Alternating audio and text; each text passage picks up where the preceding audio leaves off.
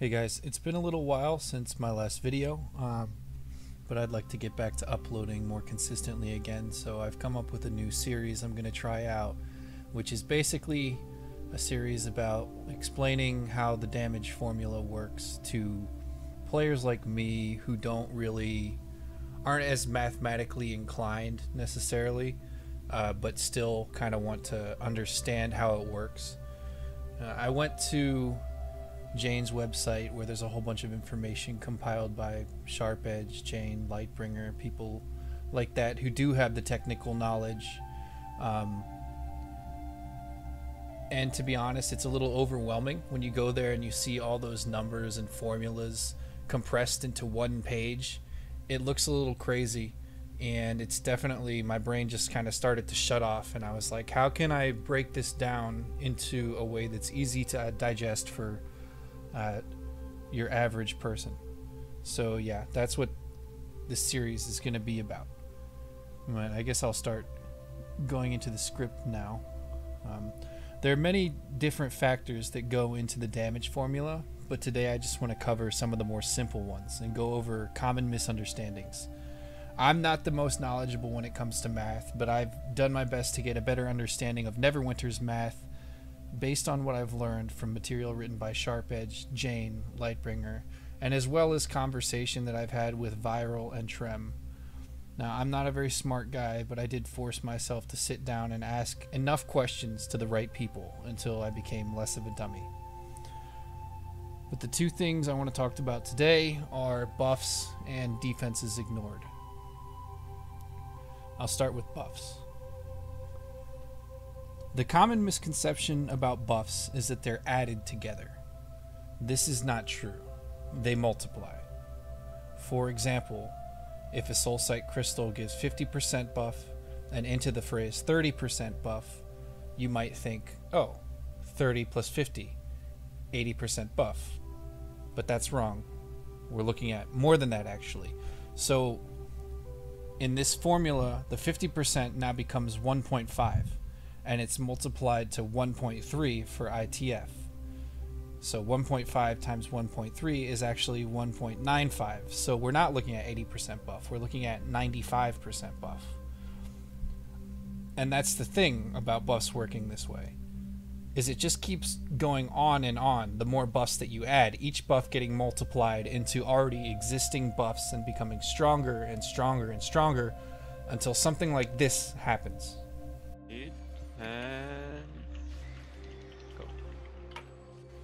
Please give me lashing, please. Please, No. Yay! Nice. Good job. Do lashing,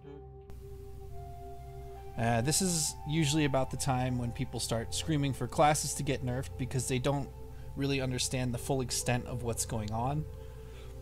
Sometimes class adjustments are actually necessary, but just keep in mind that not every player is going to have access to the same level of buffs. So when a class is singled out to be nerfed, what's really happening is that class is now having its skill ceiling raised, meaning it will be more difficult for new players to get their foot in the door. Rest in peace, TRs.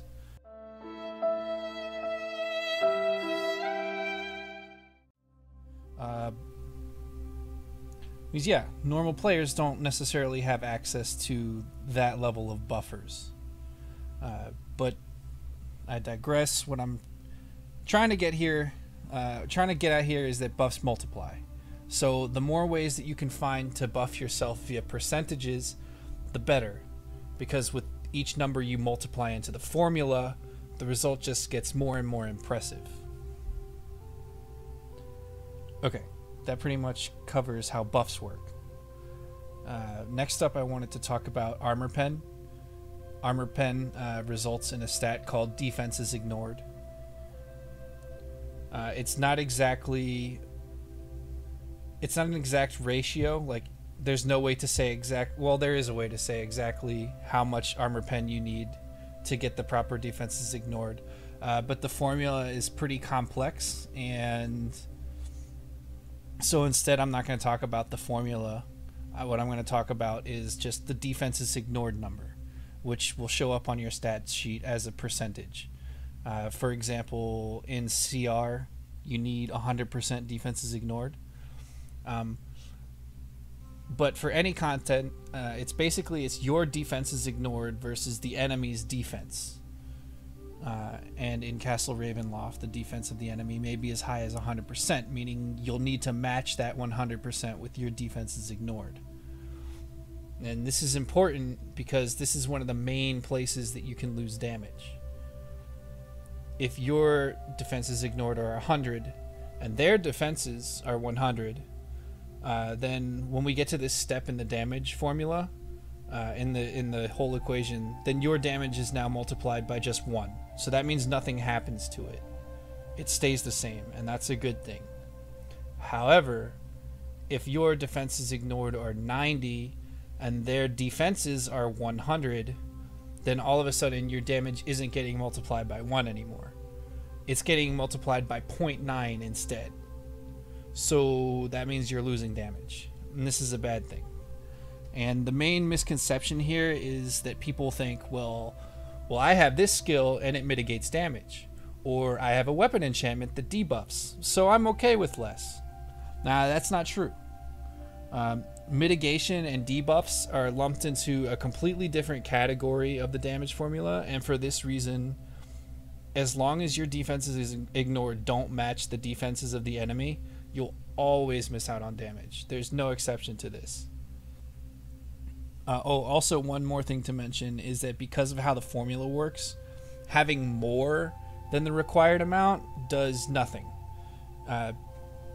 Because if your 110% beats their 100%, then the difference would be negative 0.1. And in this situation, the formula is still going to just register it as a 0. So that means that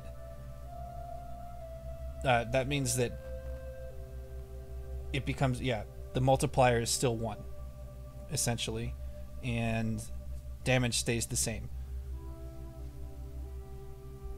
So that's kind of a lot to take in. But basically this step, the defenses ignored phase of the equation, is just determining how much damage is being reduced. So it's one of the only steps where in the formula where if you don't meet the requirements, you will lose damage.